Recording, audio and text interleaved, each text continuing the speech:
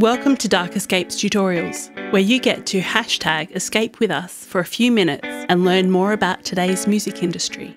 In the next couple of minutes, we'll explain the key differences between a music publisher and a record label, and why they are in fact complementary parts of the music industry. Have you ever wondered exactly how a music publisher is different from a record label?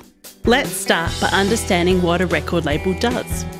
A record label, big or small, is responsible for helping an artist or band with production, distribution, marketing and promotion of a song or album. It's important to note that a record label, depending on the deal made with the artist or band, usually controls the master recordings of each song. That means that when a song has been finished and is ready for commercial release, the final file or tape belongs to the record label. On the other hand, a music publisher is actually invested in the songwriters or composers and only controls the musical composition. This means that a music publisher protects the use of a song's melody and/or lyrics under copyright law and makes sure that if someone is using that melody and/or lyrics, they are paying for it. So, a publisher collects money for the musical compositions and a record label collects money for the master recordings. And that's why record labels and music publishers are complementary. And if you're a songwriter who also records your music, you may work with a label and a publisher. Of course, not all songwriters or composers record their songs, just as many recording artists today don't write their own songs.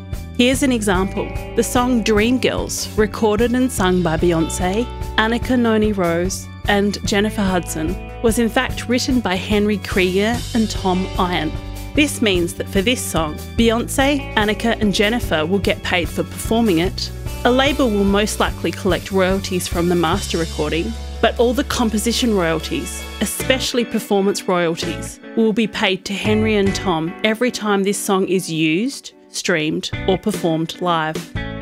We realise that music publishing can be difficult to understand sometimes. The important thing to remember is that if you write a song by yourself or with someone's help, be sure to get proper advice on what you need to do next. And don't forget, the experienced team at Dark Escapes is always happy to answer any questions you have about music publishing. Just jump on our website and browse the resources section, send us a message, or head across to our Facebook page, Dark Escapes Publishing, and join our growing online community. If you want to know more about these topics, and many, many more, just click subscribe, then scroll down to find some of the many links in the description below. Thank you for watching, and don't forget to escape with us.